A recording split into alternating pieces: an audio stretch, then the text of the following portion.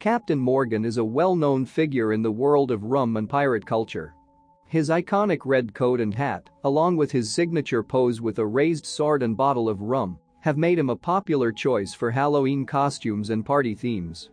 But who was the man behind the legend? Here is a brief overview of the life of Captain Morgan.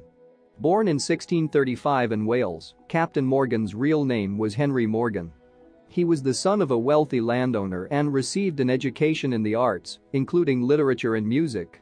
However, he became more interested in the world of piracy and joined a group of privateers who were sanctioned by the English government to attack Spanish ships and colonies. Morgan quickly rose through the ranks and became a captain in his own right. He led several successful raids on Spanish towns and ships, earning a reputation as a formidable pirate. In 1670, he was appointed Deputy Governor of Jamaica, a position he held for several years.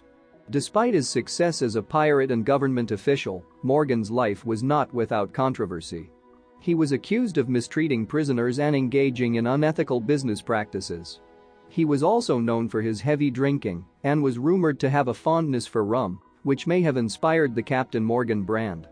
Despite these controversies, Morgan is still remembered as a legendary figure in pirate history.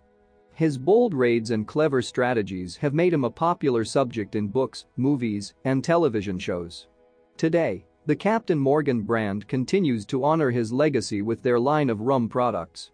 In conclusion, Captain Morgan was a complex and controversial figure in history. While he was known for his bold raids and strategic mind, he also had a reputation for mistreating prisoners and engaging in unethical practices. However, his legacy as a pirate captain lives on through the popular brand of rum that bears his name.